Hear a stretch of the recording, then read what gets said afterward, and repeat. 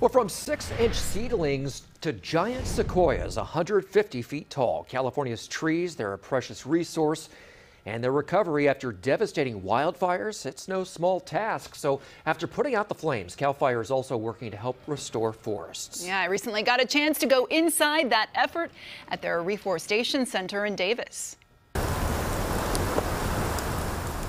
Tree by tree, acre by acre, wildfires tear through California forest land.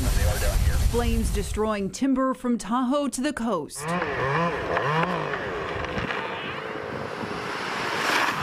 But as the smoke clears and Mother Nature tries to heal, CAL FIRE crews are still hard at work to give our future forests a head start. Especially after a fire season like this fire season, we have now millions more acres that are going to need to be reforested, both on federal and private lands. That process begins with pine cones, 2,100 bushels carefully collected branch by branch from across the state, all converging in Davis at CAL FIRE's Louis A. Moran Reforestation Center. CAL FIRE is made up of two parts, the forestry and the fire protection side, but at the end of the day, we're all one team. This part of the team specializes in seeds, tossing and tumbling the pine cones to shake them free. Then we get it wet.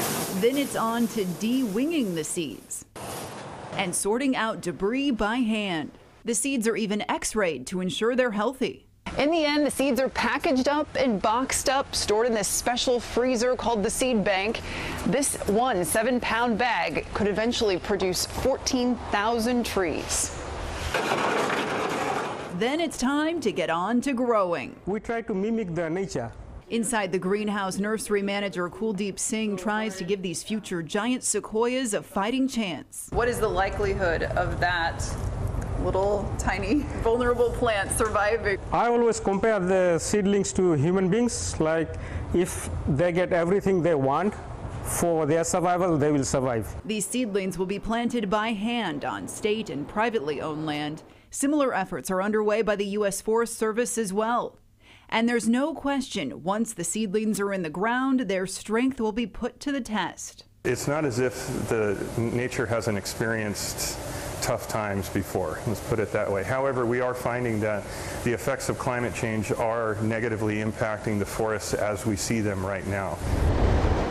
Forests facing an increasing fire threat, but getting a small head start at growing back, one tree at a time. So the seeds and seedlings CAL FIRE grows are available for purchase by private landowners, and it is a labor-intensive process planting all of those seeds and seedlings by hand. But there is new technology that could speed up the process. And tonight at 10, how companies are using drones to help restore forests faster.